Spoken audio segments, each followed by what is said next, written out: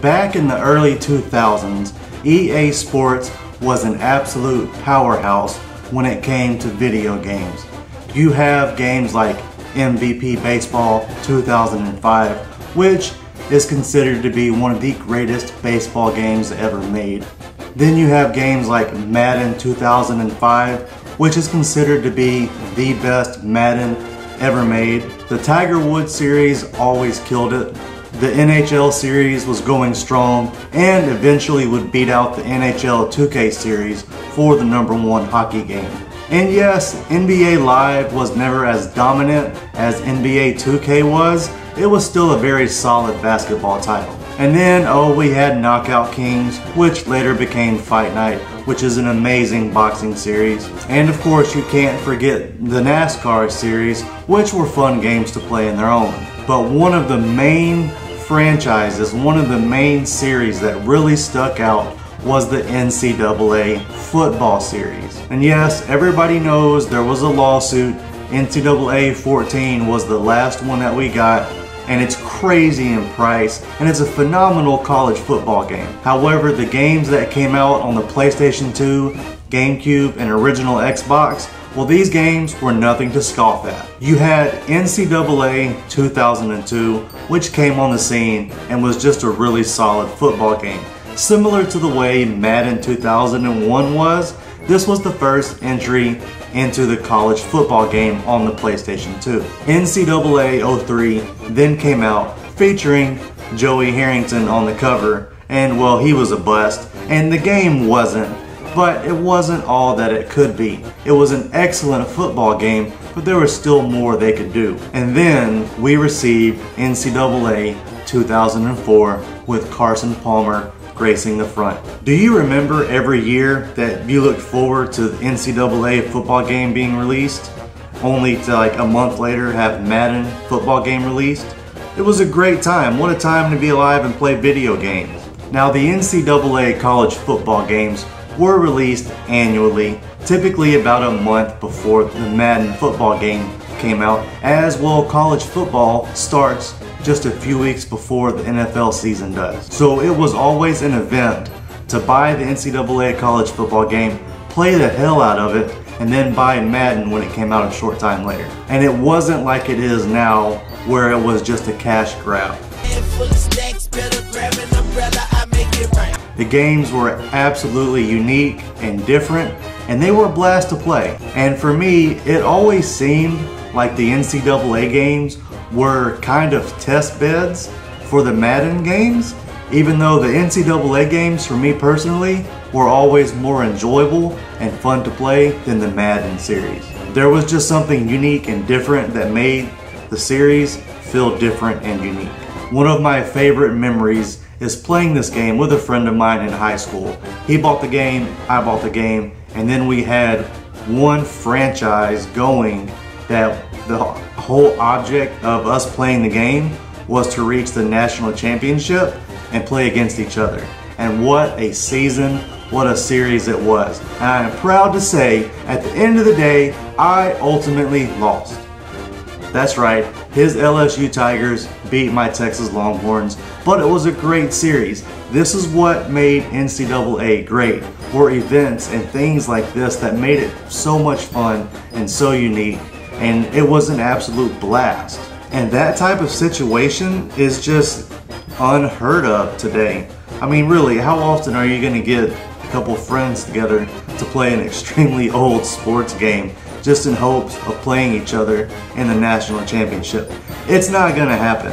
Now, with my personal memories out of the way and all of that being said, it's time to review NCAA 2004 20 years later. How does it play? How does it hold up? Is it still fun to play? Let's find out. Graphically, I think the game still looks really well. The character models, yeah, again, it's not going to win a ton of awards by today's standards, but 20 years ago, the character models here looked fantastic. And I know this was like back in a generation where you still had to use your imagination just a little bit, but they were fun to look at back then, and for me personally, they're still fun to look at. Now, I am playing this game through a HDMI adapter and my Elgato on a flat screen TV with my TV set to maxed out where it's a full picture and it looks phenomenal. The Elgato transfers it, cuts it down to where you're getting the kind of footage you see now. But I can say that for me personally, 20 years later, playing it through an HDMI adapter with the screen stretched, I know that's a lot to do. It looks awesome, and it's so much fun to kick back and look at these visuals as you play the game. The graphics, for me, stand the test of time and still look good. Now on to the sound. Yes, you have all of the school fight songs, which are awesome in itself, and then you have the amazing commentary by Lee Corso and Kirk Herbstreit. Okay, so let me just say that yes, it's very repetitive what they say and what they talk about, but just like Pat Summerall and John Madden, the voices of these two calling a college football game, it's music to my ears. It's something that even as repetitive it is, I still don't mind listening to it. I still don't mind hearing their voices. And with the fight song and with all of the sounds, the tackles and the hits, it gets a pass. I think it does very well, and again, I think it stands the test of time. And now on to one of the most important categories that I look at when I review a game is the controls. How does it control all of these years later, and is it still accessible and easy to play? And again, I'm playing this on the PlayStation 2, so let me just say that this game on the GameCube, the controller doesn't feel as flawless. The PlayStation 2 controller doesn't feel that well either. However, playing this game on the original Xbox, the controls hand up perfectly. They're so easy to use, it's so easy to navigate through the menus, it's so easy to move your player around, roll out of the pocket, throw downfield, use your cutbacks and your jukes. It just works so much better on the Xbox than it does the other consoles. That's not a knock on the other consoles. All I'm saying is that it plays better on the Xbox. This is a game that for me was really geared towards the original Xbox. The passing controls feel very simple. However, be warned that playing this game on the harder difficulties, the pocket collapses very quickly. So you better be able to throw that ball down the field or roll out to make a play. That's where the controls really step up and really come into play. Blitzing is fun, and while blasting the quarterback never gets old. Controlling your safety or a corner down the field, just heads up, be careful, because it's very easy with the controls to misjudge a pass and you will get smoked. You will get left hung out to dry by the offense. Again though, if you're going to play this game in 2023, I highly recommend you play it on the original Xbox, as the controls for that system are just, they're almost flawless. They're almost perfect. On to the gameplay.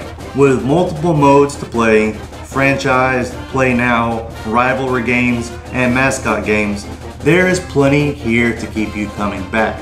This was the start of the NCAA games starting to have a deep franchise mode. Yes, by today's standards, it's seriously lacking, but 20 years ago, this was huge. And if you're playing this game in 2023, well, franchise mode is pretty much where you're going to spend all of your time. Something as simple as the introduction of the Sports Illustrated magazine on your franchise homepage was phenomenal. It was something of genius. It was so simple, but it made a huge impact on the gameplay. Playing every week and having great games, putting up a ton of points. You were so eager to find out if your team made the front page of Sports Illustrated. And when it did, it felt epic. Scrolling through the magazine, seeing the Heisman Trophy votes, seeing the division rankings, seeing the poll system, it was just something that it was so simple, but it was there and it made the game just have so much replay value. My favorite was always the Heisman watch. I loved having a quarterback just slowly move up the ranks in hopes that I did win the Heisman. Mascot mode may seem pretty cheesy, but it is fun in itself, especially if you can somehow manage to get a local game going. And then, well, practice mode, You may think it's redundant, but I do highly recommend going through the practice mode several times, especially to get the option and the triple option and some of the wide receiver screens down, because you're gonna really need those as quickly as the pocket collapses. You're gonna need to know how to do all of that to really be successful in the game. Overall, NCAA 2004 was the very beginning of the NCAA franchise really starting to take off. 05 and 06, all of them had their own unique improvements, but 2004 was where it really started. The gameplay is addictive and it leaves you wanting to play just one more game. Fight songs, the touchdown celebrations is something that for me, I was addicted to, and I just loved playing the game. NCAA 2004 is not only one of the best NCAA games, it is one of the best football games on that generation of consoles. NCAA 2004 may not be a masterpiece, but it's pretty dang close. So with that being said, if you liked the video, click the subscribe button, click the bell for notifications for when all of the latest Lame Dad videos drop. And as always, take care, be good, and we will see you all next time.